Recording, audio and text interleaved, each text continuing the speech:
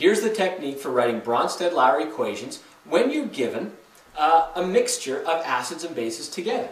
So here's the question. Nitric acid, which is HNO3, reacts with sodium hydroxide, which is NaOH. Now, a simple double replacement reaction would be HNO3 plus NaOH, and that would make HOH and NaNO3. But you know what? We don't like to write that because it's not a net ionic equation.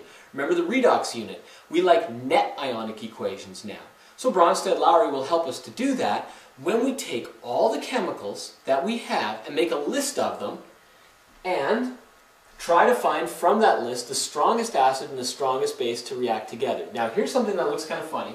Nitric acid, when you dissociate that, it forms H positive and NO3 negative. But you know what? We know that when H positive goes into water, it attaches itself to the polar water molecule to become H3O positive. So whenever you have a strong acid, in your list of chemicals, you know that strong acids make hydronium 100% of the time. So we just write hydronium. Strong acids we write as hydronium, and then the negative ion, which is NO3 negative, we also write in the list of chemicals. Strong acids, hydronium.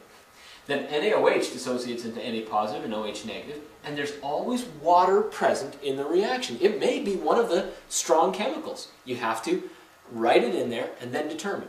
Now, you would then use an acid-base data chart, if you have one, to be able to determine the strongest acid, which is usually the highest one on the left-hand side where all the acids are, because acids usually go up in strength on these charts from low Ka's to high Ka values.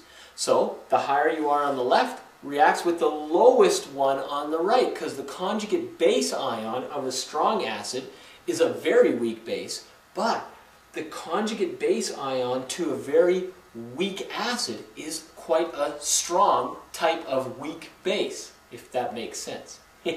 So, here's the thing. The highest on the left that you're ever going to get is hydronium, because hydronium is the strongest you can have.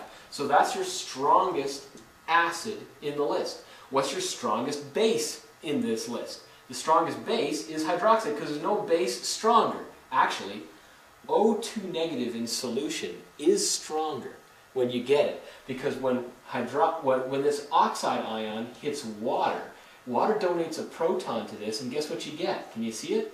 You get hydroxide ion formed here, and then this leaves a hydroxide ion and makes two OH negatives. So actually, oxide's the strongest. But guess what? That's just between you and me for now. Hydroxide is the strongest. So what do? We write an equation with hydronium and hydroxide in it. So the strongest acid, hydronium, reacts with the strongest base, that's hydroxide. Both of those are aqueous ions in solution. Here's where I put my AQs in. Make sure all the subscripts are in your final equation. And then transfer a proton from the acid to the base, and you get H2O twice. Water to liquid. And so that's the net Bronsted-Lowry acid-base reaction for this very important reaction, this most popular one.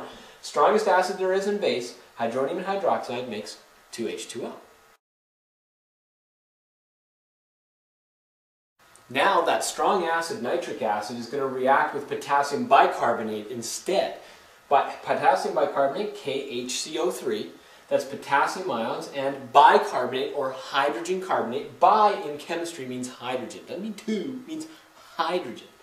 So when you break that down into ions, as well as that nitric acid, which was the strong acid before, and hydronium is still going to be the strong acid, isn't it?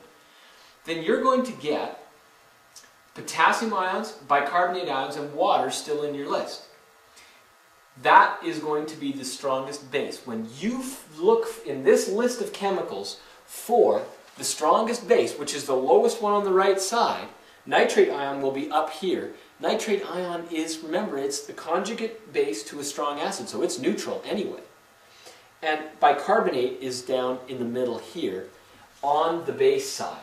And so therefore, that's your strongest base. It's not a strong base, but it's the strongest one you've got. It's the strongest weak base that you have.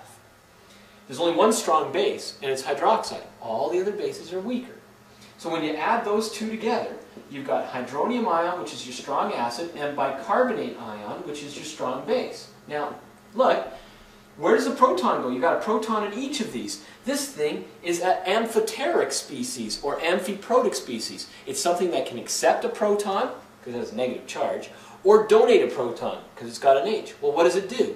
hey, we just said it was a base. So it's the base, it accepts the proton from the hydronium. And it forms H2CO3AQ. What's left over once this donates? Water. H2O, liquid. And there's your balanced reaction. For both of these two reactions that we've just done, we put 100% arrow. And that's because whenever you have hydronium or hydroxide reacting in solution, it's most of the time, 99.9% of the time, those guys are so strong in terms of being able to give away a proton. Take my proton, says hydronium. Hydroxide always says, give me your proton. So you can imagine a reaction with something that definitely wants to take or give. You're going to get 100% reaction all the time, which is why we write 100% arrow. I don't really want your proton, says the weak base. You're taking my proton, says hydronium. Okay. And so it's 100% reaction.